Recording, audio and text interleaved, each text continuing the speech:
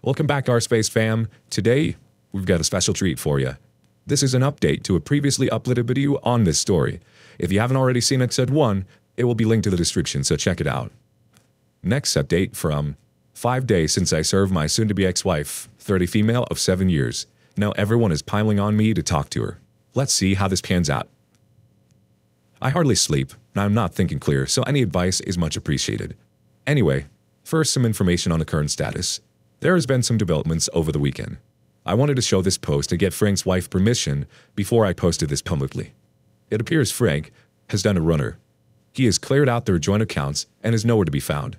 We have been in touch with the bank to try to resolve the payments, but they can't do that. They have already passed the funds to a new bank. Since they are married, there's nothing they can do. He is presumably the only one with control over the receiving account, and the new bank isn't sharing any information at all. I guess they are legally bound not to. They were helpful with how you can get a legal injunctive, I think that's what it's called, but that will take time. We only found out on Sunday evening when he was supposed to pick up the kids from his ex-wife. According to one of his friends, someone showed in the Reddit posts and he vanished sometime between Saturday and Sunday. I hated him before, but dang, this is just so cowardly I can't even find the words that describe it. Robbing his own family? What the flip is wrong with this guy? Frank's wife is filing today. She is using my lawyer. Since he already has everything for me, it saves some time and money. He can basically just copy my case for her. I feel sorry for her. She loves Frank's kids, as she will probably lose contact with them since her and Frank's ex-wife aren't really on good terms. I have been going through overwhelming waves of emotions. It has been going from unbearable sorrow to absolute blinding rage over the weekend. I broke my pinky punching a door, so I haven't been in control of myself. I feel I got it more under control now. My dad has been a lot of help. He has stayed with me 24/7. I have visited Frank's wife and talked to her on the phone a lot. We are each other's emotional crutches and counselors at the moment. She is absolutely devastated. Her kids are with her parents, and she will probably be discharged from the hospital this week. Me and my dad have offered to help out financially if she needs it.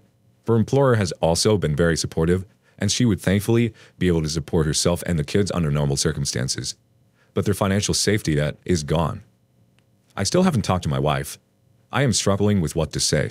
I don't even know how to begin. I know meeting with her will be emotionally overwhelming, so I don't want to end up in a shouting match or something unproductive. My goal is to be focused on the future as much as possible. I will try to see her in the role as the mother of my children and not really get into the why and what of what she did. I will try to avoid to the best of my ability not to see her as my wife that betrayed me and the family. We will divorce, so we need to focus on how we will move on from here.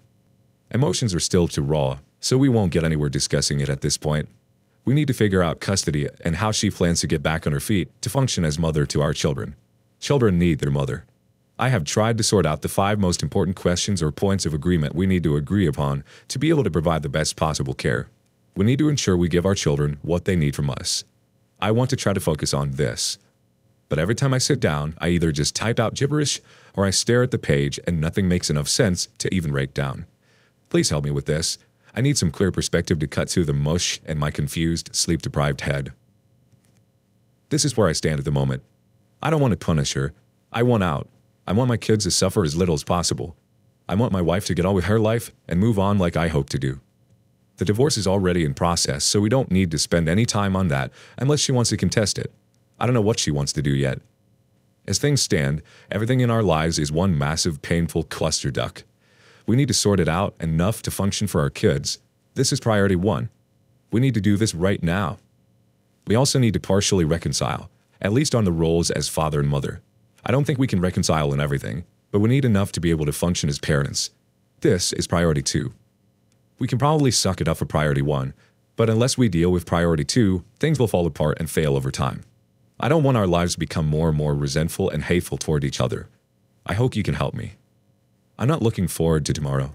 I hope I can keep focused enough to be able to at least start a process between us to move in this direction. Update 6.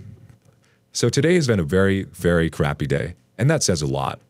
Lately, my life just seems to be a long series of crappy days competing to be the crappiest day of them all.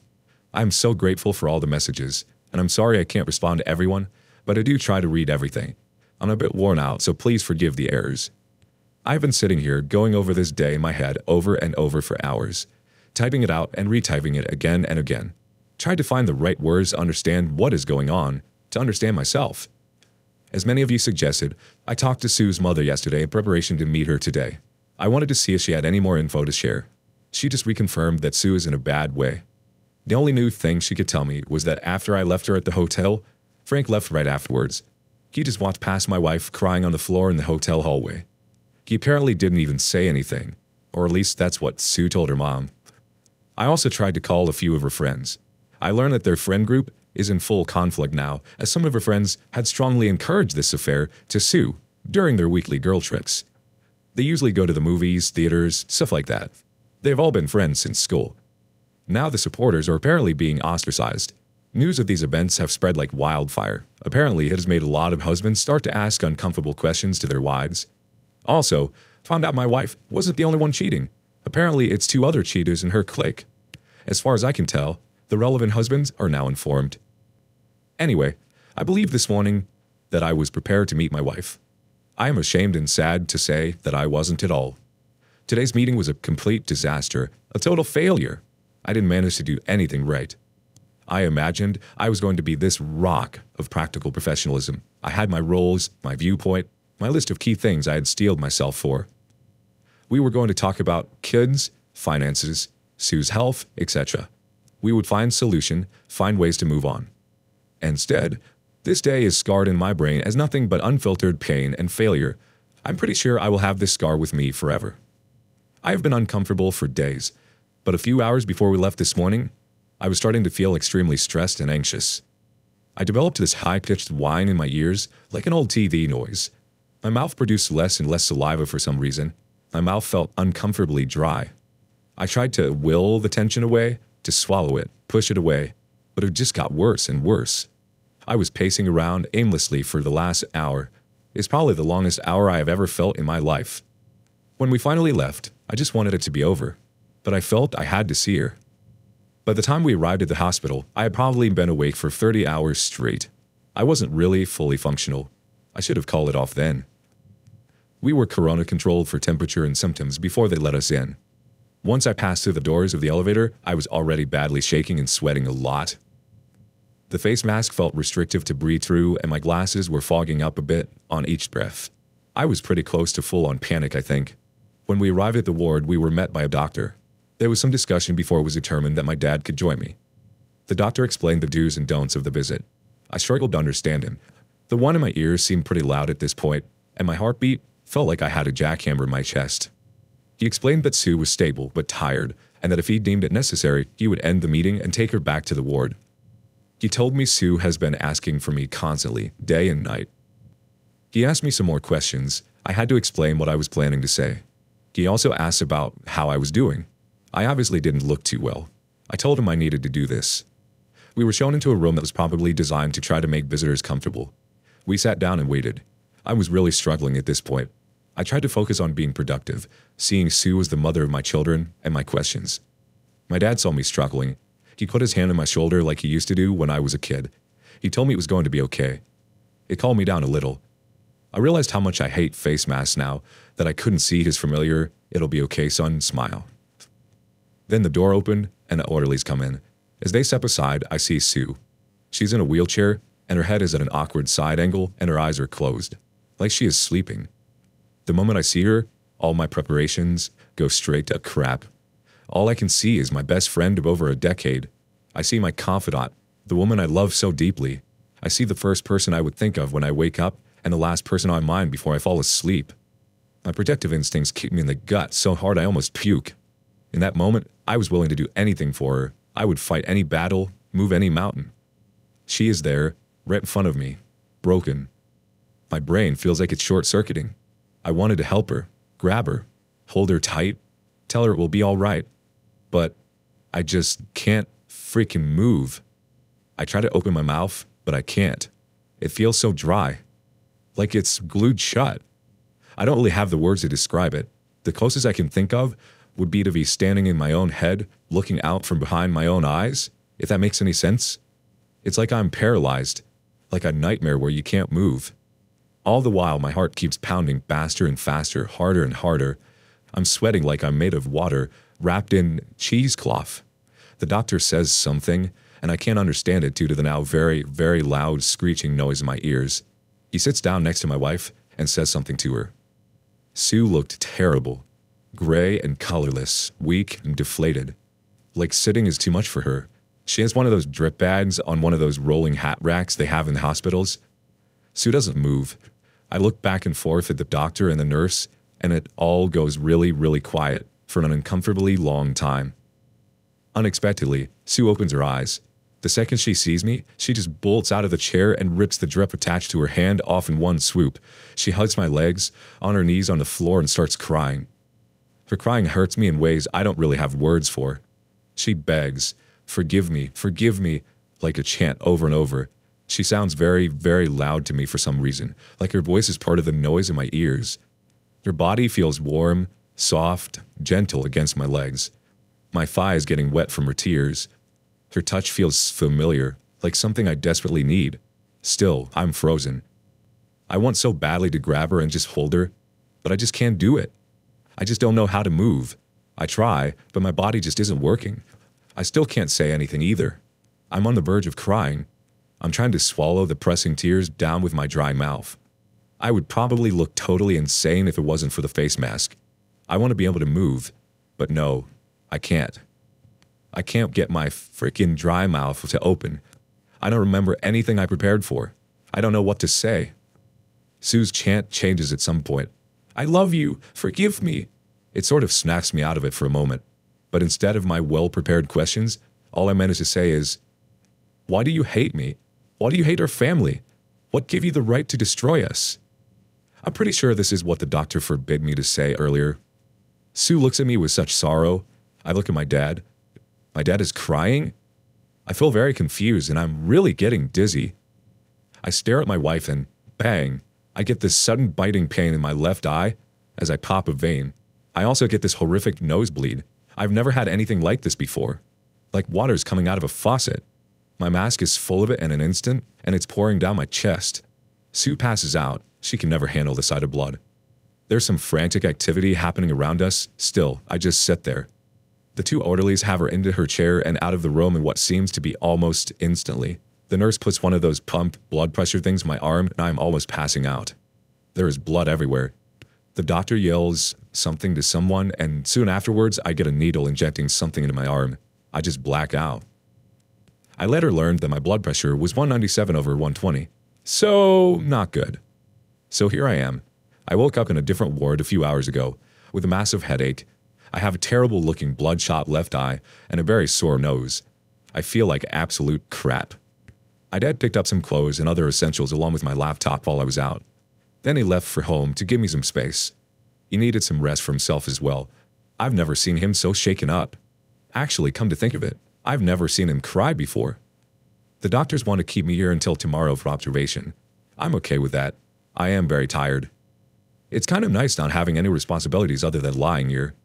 So it's been a crappy day so far. I realize that this will be a lot harder to get through than what I initially imagined. I am still shaking. I just can't stop it. I feel like such a freaking failure. I didn't achieve anything. Actually, I went backwards.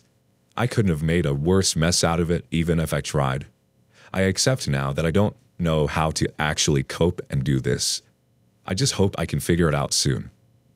Cutting emotional ties with my wife will clearly be much harder than I bargained for. I did not expect it to be like this. So there we are. I'm lost at the moment. For now, I will just try to focus on me. I need time. I need to get back on my feet. I need to take care of my kids. Those are my short-term priorities. Hopefully, when I get some distance, I will be able to see a way forward, because right now, I freaking don't see any. Am I making a mistake? My brain tells me to push through, but my heart tells me don't. I wonder if Sue ever even considered the pain and suffering she would cause. I just can't understand it.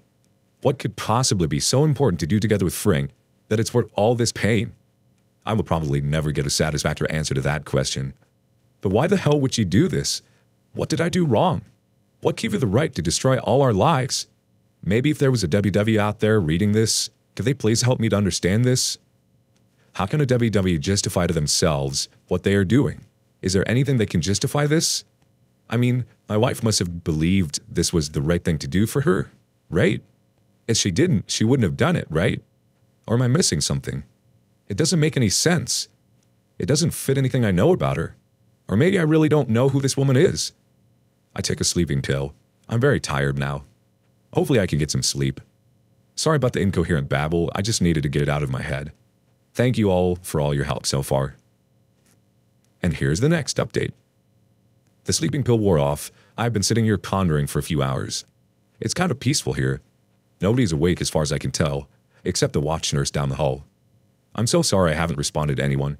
I've read everything, and thank you for all the support and ideas. I feel pretty dejected and down, actually. Typing this out helps me to think things through. There have been some comments implying that this is some sort of exercise. I freaking wish. I would give pretty much anything for this to not be my life. I have been diagnosed with hypertension that manifested itself in the nosebleed and the red eye yesterday. I got some pills I will have to take daily for the foreseeable future. I decided almost as soon as I woke up to get some form of communication going with my wife. I'm clearly not ready to meet her, but I felt I had to see her yesterday. I have been planning what to do, but one thing prevented me from making decisions I needed to make. I needed to know how I felt about her. I feel an enormous amount of shame over how much I still love her. I want to hate her so badly for what she did. Maybe I'm being an idiot. I am less and less sure of anything. But the hatred just isn't there. I want it there, but it's not. I don't understand why it's not there. It should be. She betrayed me. She hurt me more than anyone has ever done. Still, I love her. Why? I realized that not having any form of contact with her is unproductive and a little ridiculous. So I unblocked her. So many messages and calls. I can't possibly go through all of them. There must be thousands. I sent her a message asking if we could try to talk via SMS and WhatsApp. Surprisingly, she responded right away. I didn't expect a response until the morning at least. I told her we need to function for our children, and then we need to focus on that for now. She didn't agree. She wants us to talk about everything. I have asked her to not give me walls of text, that we should try to bring up one issue, and talk through those before moving to the next one. In response, she sent me a very long list of topics. 136 actually. The majority of them being things we could do or read to try to find pathways to reconcile. I asked her to put all reconciliation items on the back burner for now. I realize this is just too raw for both of us. I can't speak for her, but I am not ready to process this yet, at least not in any productive fashion.